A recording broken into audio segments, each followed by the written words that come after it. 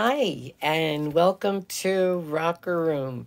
I know it's been a while, you guys, boys and girls, since I've been with you, but I've had a lot of ouchies. See, I have a sore foot here. Can you see that? And it's really been kind of sore, but I'm getting everything taken care of. And I just wanted to read you your story and put your cartoons on. Because I know when I was a little girl, I looked forward to Saturdays. It was always so much fun, you know. And when my kids were little, they used to love it. We used to call it Snuggle Buggle Day. And we used to have breakfast in bed and watch all these great cartoons. And I know Cartoon Network still has them.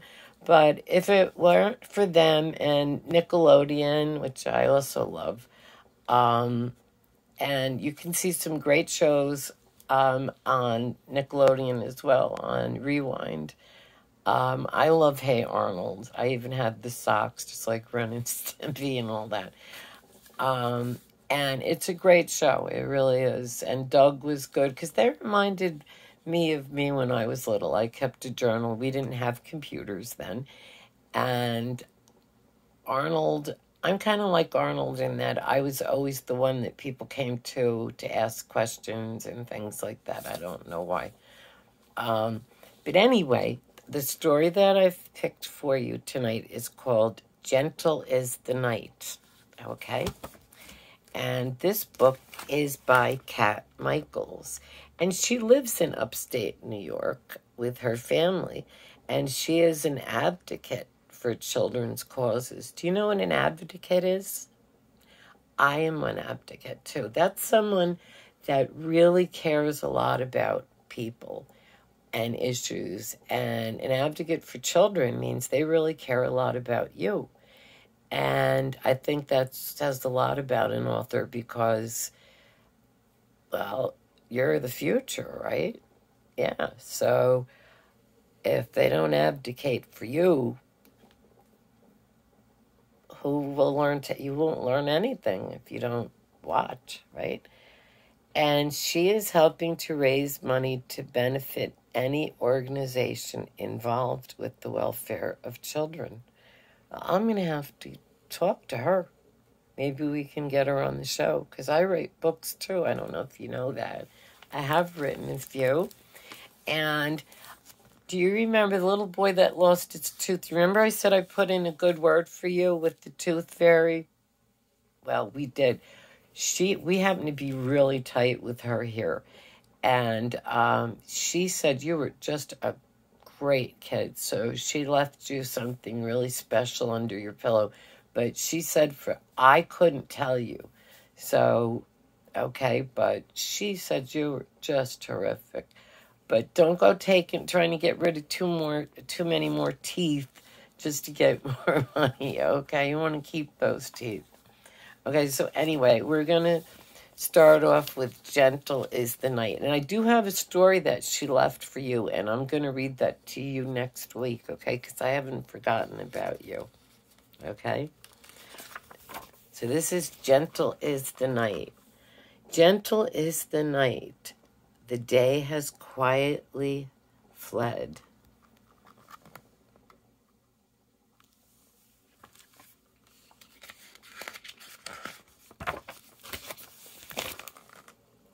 Gentle is the night. The time has come to rest. The bunny is in his den, the robin in her nest. And see, those are where a lot of different animals and birds sleep. And here's where we come to what we were talking about. The moon has come to play with stars that fill the sky. See, there's a fairy. They dance beneath the moonbeams and wave the day goodbye. Gentle is the night. Hush, don't make a sound. See that? There's the fairy. The fairy of the evening soon will be around.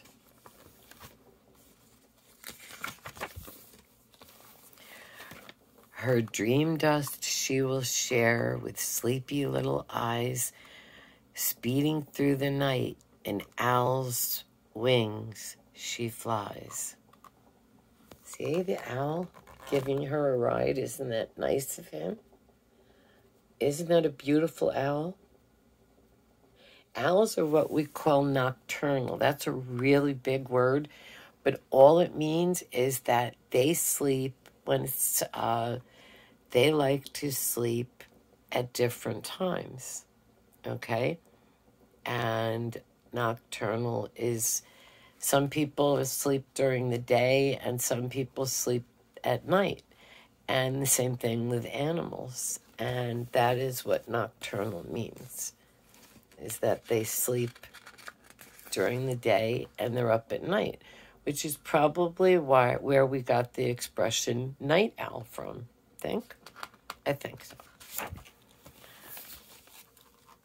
Gentle is the night, the crickets play their song, the air is filled with harmony, and frogs will sing along. There's a cricket. See? Actually, crickets and the frogs singing, actually crickets are musicians, and they do make music. You'll hear sometimes the sound outside, and somebody will say, oh, that's a cricket. And they do make that sound. And they make the sound by rubbing their legs together. And they are very, very sweet things. So if you find them in your house, throw them outside. Don't kill them. They're very lucky to have around. And they don't cause any harm or any allergies, so just put them back outside. Mama hums a lullaby like the cooing of a dove to her sweet adoring little ones who fills her life with love. See, now look at the birdie. There's the mommy bird with her birds.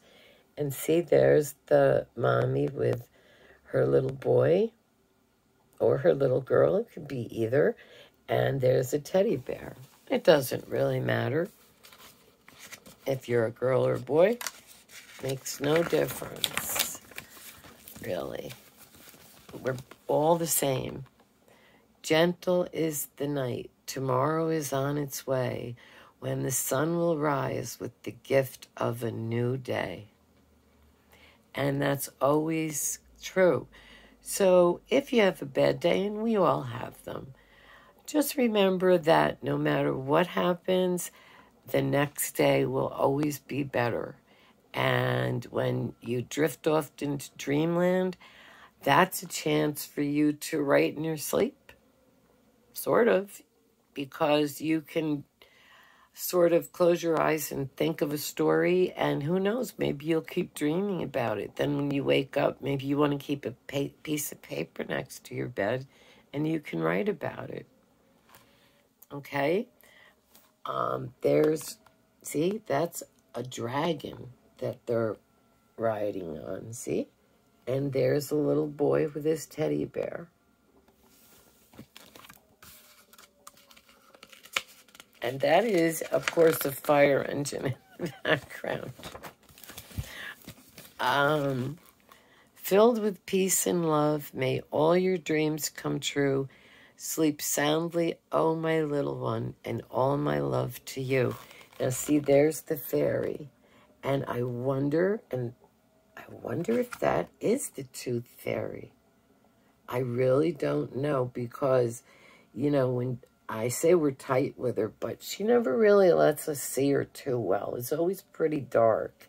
She likes to keep a low profile. And there's the mom saying goodnight. Fairies really do. They like to keep a low profile. They don't really like us to bother them or see them. And if you do see them, leave them alone. It's like animals. Until they don't know us and we don't know them. And until you get to know people, you really don't want to approach them yet. You know, it's because we could scare them as much as they could scare us. Okay, and this is the book. It's called Gentle is the Night. The story is by Kat Michaels. okay? And I am going to speak to her because I like anyone that's an advocate for people, and especially for children. And I will tell you, when I was a little girl, I used to love to write and read. And I won a contest at, I might have been 5, I'm not sure, maybe 4.5. And it was a Kellogg's box. And it was Kellogg's Corn Flakes, and they still make them, and they're still good. And I remember I was reading the box of the cereal because back then, again, no computers, and I was always reading. And you really couldn't read at the table, but nobody could fault you for reading cereal boxes. That was a way to get around these things. I shouldn't probably tell you this, but anyway, I was looking at the cereal box and I was reading it. And in the cereal box, on top, it said, "Help Yogi." You know Yogi Bear, where he goes, "I'm smarter than the average bear." And he has his picnic basket. And hey, boo-boo. That's Yogi Bear. Well, anyway, I used to watch him too. And I always loved cartoons. And I would sit there and watch him. So anyway, he was on the back of the cereal box. So naturally I read it. And what was he doing? Well, this time he wasn't stealing a picnic basket. It's really picnic basket, but he can pronounce it any way he wants. I don't think it's nice to make fun of people the way they talk. I mean, some people come from different areas. Some people pronounce things differently. And I'm kind of a live and let live person. And I think that's a good way to be. Don't you? I think so. And it would stop bullying. And I know none of you do that. And I certainly don't. And I don't like bullies. I don't think anyone does. And I don't even think they do. I think that a lot of them are really in a lot of pain, and that's why they do that. It's no excuse for it, because it's still terrible. But maybe you try to be friends with them and see. If not, well, you gave it your best shot. Don't let them take advantage of you either, but see if maybe that's it. You never know. That's sort of what being an advocate is. You know, if not, maybe you could talk to someone about them, and maybe they could do it. If not, well, then you did your best, and you know that it'll make you feel good that you did something, even if it didn't work. No, nothing works out perfectly every time, but as long as you try your best and as long as you do your best, that's all that matters. And no one's perfect. No one can do everything perfectly. And as Mr. Rogers used to say, you're perfect, you're special, and you're perfect just the way you are. And he was right. He absolutely was right. And he also used to say, I like to take my time to do things right. I do too. I don't like to rush. And rushing causes people to forget things and get upset. So take your time. Don't rush. Don't let people rush you.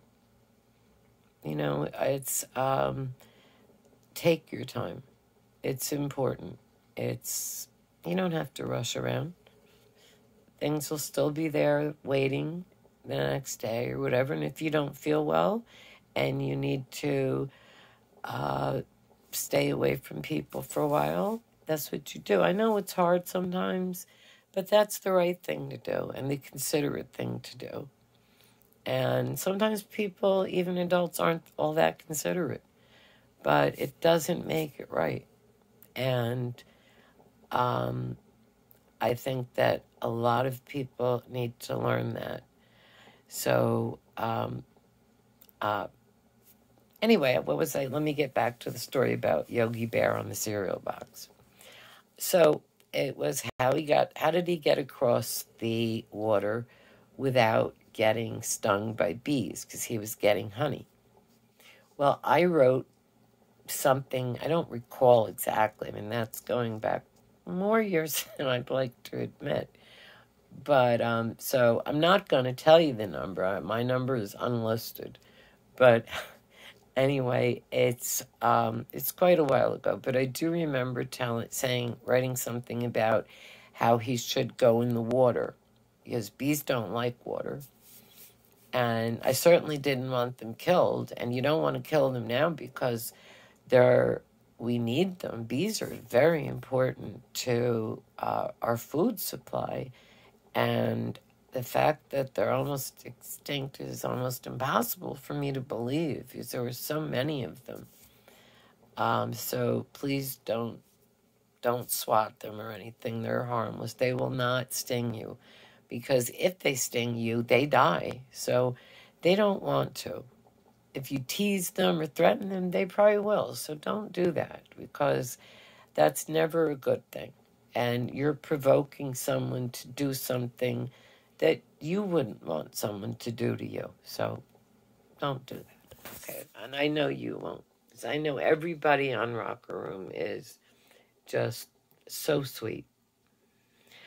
Okay, so to finish it off, I sent the letter off, and I got about maybe 2 or 3 weeks later a letter from Kellogg's saying that I was the grand prize winner, and I was so excited. And my prize was a almost as big as me stuffed huckleberry hound, and I was so thrilled. I told my daddy that, look, my first trophy, and he said that it probably wouldn't be my last. It's sweet. I had such a great mom and dad. But whether it is or not, it was certainly a great first. Thank you again, Kellogg's of Battle Creek, Michigan. I was absolutely thrilled. And by the way, Kellogg's, I don't have the letter anymore. I think my son has the doll, but I would love it if you'd send me the letter again. So if you go to my website on Wkarma Radio with maribethstern, which is a division of Wkarma here, Rocker Room, which we do for kids every weekend. I would love to have that letter again, but I certainly did appreciate it. I remember it had designs on it, everything, and it said from Kellogg's of Battle Creek, Michigan. I'll never forget it. I was so excited.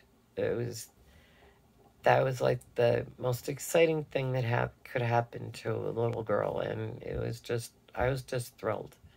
And I still love Kellogg's cereal to this day.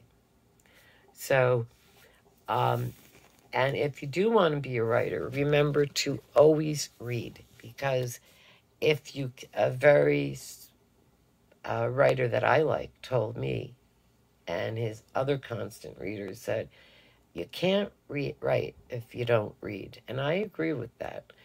I don't think it's always the case, but I think it has a lot to do with it. And reading is more than fundamental. It's fun, because unlike TV's great and movies are great, but they all start with this. Without this, you wouldn't have them. Without writers, you don't have anything. The pen is mightier than the sword. Writers rule. So it is really cool to be a writer. And I am thrilled that I can write. I may not be the best writer in the world, but I'm pretty good. And it took me, but I grew up with such great influences: Alfred Hitchcock, Rod Serling, Ray Bradbury, Stephen King. There were so many of them, too many to mention, and so many great stories and old movies that I watched that were just, I remember them like they were yesterday. And the writers were fabulous. Special effects are great, but they will never replace great writing. And as long as you can You can always picture in a book what the characters will look like. As you get older, books don't always have pictures like they do now, and pictures are great. And there's nothing, being an artist is fabulous. My mom, for instance, had that talent. I'm not as talented as her as an artist. My friend Melissa, who is on this station with me, is a better artist than I am. I'm more abstract. But that's the great thing about art. Again, it's whatever you want it to be. It doesn't have to look like hers. It doesn't have to look like his, because it's an expression of you. And there's nobody else like you in the whole world. You're unique and you're special. And just like the trees in the sun, you have a right to be here. And don't let anybody tell you any differently. And you are terrific. Okay? And I just want to say hi to all my friends. Hi, everybody. Hi. If I don't call your names today because I don't have my magic mirror with me, but I will next time. But I still can see when I close my eyes, I can see all of you, and I can feel all of you. And I certainly hope you've enjoyed the story hour. And coming up next will be some great old retro cartoons. Let me tell you what that word means. That's the word of the day today, retro. We're going to do a Pee Wee Herman thing, okay? When I say retro, you go, yay, okay? So that's our word of the day, okay? We're going to do that for Pee Wee Herman. I used to love his show, Pee Wee's Playhouse. Okay, so the word of the day is retro, okay? Yay! Okay, so retro is, what that means is it's kind of like old time. It happened a long time ago. It's maybe when your mommy was a little girl, or your grandmother was a little girl, or, you know what I mean? So that's what retro means, basically. And those are the cartoons I watched when I was little, and they're really pretty fun and cool. There were cartoons by the Beatles, which were singers, and the Jackson 5, and we're going to, since it's Black History Month, we're going to run the Jackson 5 cartoons, okay? And for this week, all right? And happy Black History Month to all my friends out there. And any books you can pick up on that, absolutely read it. I did my theses. A thesis is another big word for kind of like a big story you do when you're in college, right? And they want you to write about it. And I wrote about Dr. King's speech, and it was just great. So always, when you don't have anything to do on rainy days, and if the cable goes out, but you always have your computer. Well, we didn't have that. So, but once in a while, pick up a book. You will not regret it. Trust me. And you'll learn a lot of things on it. And this month, it being Black History Month, you can find a lot of great books on just very special people. And we're all very special, no matter who we are, no matter where we come from, and no matter what we look like, okay? So with that, let me tell you that you're all terrific. I love being with you. Thank you for tuning in, and I will see you here next week on Wkarma Radio, Rocker Room. And I am Mary Beth, and I love you. And you take care of yourself, kids, and I will see you back here next weekend. Bye-bye now. Have a great weekend.